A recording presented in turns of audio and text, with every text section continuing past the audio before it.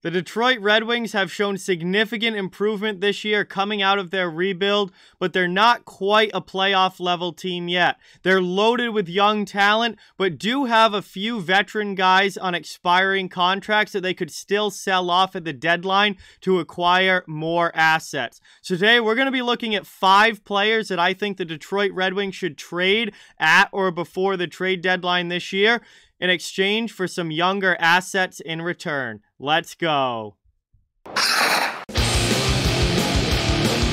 Hey everybody, so today we're going to be talking about the Detroit Red Wings, who have obviously had a very solid season this year compared to what the expectations were and what Detroit has been for the past few years. They've been one of those teams that's been stuck through a very difficult rebuild that's really had to strip everything down to scratch and start over. And Steve Yzerman, the general manager, obviously did a tremendous job with Tampa Bay. He's now doing the same thing with the Red Wings. Really has this team on the right track. There's a lot of positive signs going forward, a lot of great young talent. But they're still not quite a playoff team yet. And that's going to mean that they can sell at the deadline this year.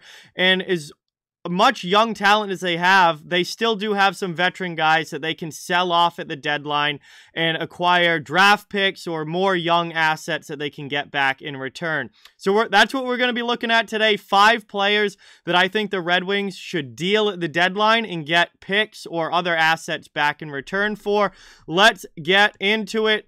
The biggest name on the list for me, the one that jumps out, is defenseman Nick Leddy. He's 30 years old. He has final year of his contract this year, making $5.5 million. Now, the Red Wings will probably have to eat a little bit of that money if they're going to move on from Leddy at the deadline. However, it's only for the rest of this year. They're not even close to the cap, so retaining salary is not an issue for the Red Wings. And Nick Leddy is a guy that they certainly would be able to dish off to a contending team looking to add to their D-core. I think Nick Leddy is one of those lower cost options for teams that miss out on some of the big name defensemen that are out there. So if you don't get Jakob Chychrun, if you don't get John Klingberg, if you're not going to get one of those bigger names, you have to take a look to the next level down, and sitting right there is Nick Leddy. Nick Leddy's played over 120 playoff games in his career, so he's got a ton of experience. He's still only 30 years old. It feels like he's been in the league forever, but he's still only 30 years old, and he could be a fantastic depth addition to a contending team's defense core, so look for him to get moved. Another defenseman, another veteran defenseman, Mark Stahl, 35 years old, last year of his contract, making $2 million for the Red Wings this year. Affordable deal, depth D-man, who's actually having a very, very solid season.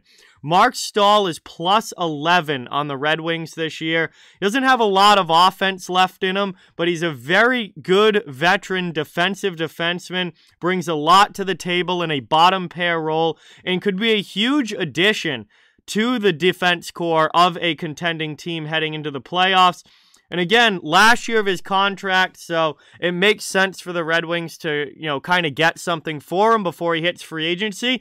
And even more so, if the Red Wings want to bring any of these guys back, they're all free agents at the end of the year. So they could realistically trade them at the deadline, let them go on a playoff run with a contending team, get an asset or two back in return, and then if they want to come back to Detroit, they can just sign again in the summer when they're a free agent and sign back with the Red Wings, and the Red Wings may not even have to lose a player for more than just like the last month of this season. So it makes a lot of sense for the Red Wings to move these guys that are on expiring contracts, because they could always get them back if they really wanted to in the summer.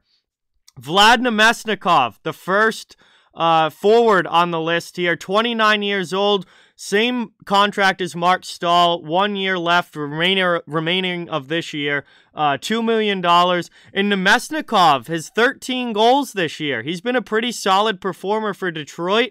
He's a guy that can come in, and really make a difference in the bottom 6, most likely on the 3rd line for a contending team, maybe even the 4th line if they're really deep up front. But I think there are a lot of contending teams that would love to add Vlad Nemesnikov to their bottom 6. And again, he's had a good year offensively. He's got 13 goals. He's having a really solid season, so he could be a big addition to a team looking to make a playoff run. And in goal, Thomas Greiss. Now, Thomas Greiss is not having the best year numbers-wise, and obviously he's 36 years old. He's getting towards the end of his career at this point. But there are teams around the league that could really use just an added depth goalie. Now, he is making $3.6 million, and nobody's going to pay that for a 3rd goalie. So, obviously, the Red Wings, if they do move Greiss, is going to be eating some of the money there one way or another. They're going to be retaining some salary or involving another team to, take some of that salary on if they have to. But there's teams around the league that I think would be interested in Thomas Greiss, not to come in and be the starter. I don't think we're talking about a team like Edmonton who really needs a big addition and a big upgrading goal heading into the playoffs, but a team like maybe Calgary, who obviously has Jacob Markstrom as their #1 goalie. Dan Vladar is the backup. He's still very young. A veteran guy like Thomas Greiss could come in there and be the 3rd goalie and then be that security blanket if anything were to happen to either Markstrom or Vladar. They would have a capable goalie to be the #3. I think Colorado's another team. Obviously, Darcy Kemper's their main guy. They've got Pavel Francouz backing up, but if anything were to happen to Kemper or Francouz, and both of those guys are injury-prone goalies, Thomas Greiss could be a good #3 to kind of give them a capable guy in that role. And, those are just 2 teams, but I think there are teams around the league that would love the added goaltending depth of Thomas Greiss coming in and kind of being like a #3 goalie for you. So that's definitely a possibility. And for the Red Wings, they don't, they have Calvin Pickard, who can easily be the backup to Alex Nedeljkovic. So Greiss is expendable for them because they have Pickard there who can come in and take over the backup role if Greiss gets traded out. And finally, 4th line forward Carter Rowney, 32 years old, been around the league for a while now, a number of different teams.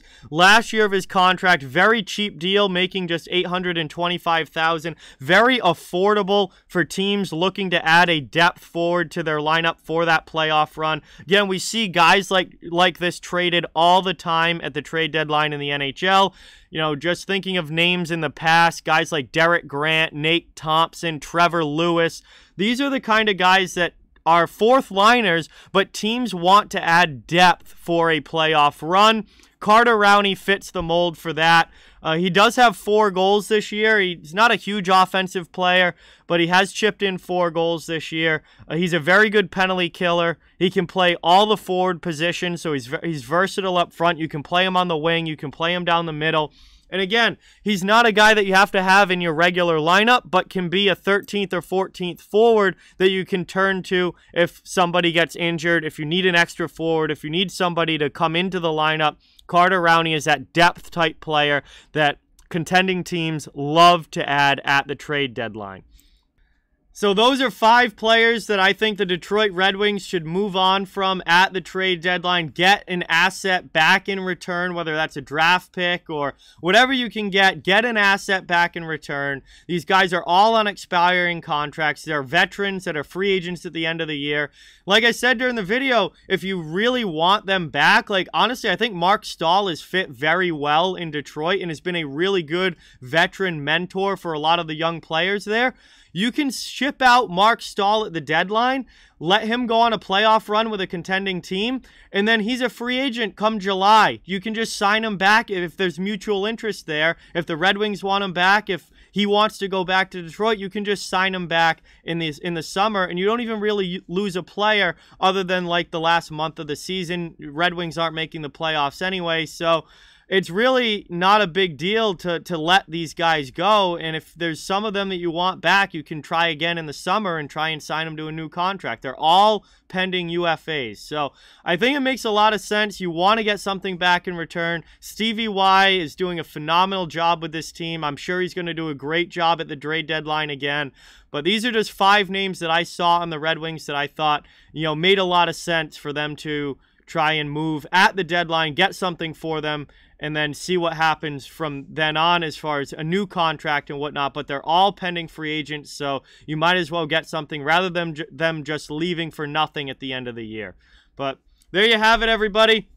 That's what I've got on the Detroit Red Wings. Thank you guys so much for watching. Don't forget to like, comment, share, subscribe, follow on social media. All those links are down in the description. If you'd like to further support the channel, our merchandise store, membership, and donation links down in the description as well. Keep spreading the word about this channel. Let's keep this thing growing. Thank you so much for watching. Hope you enjoyed the video, and I'll talk to you guys soon.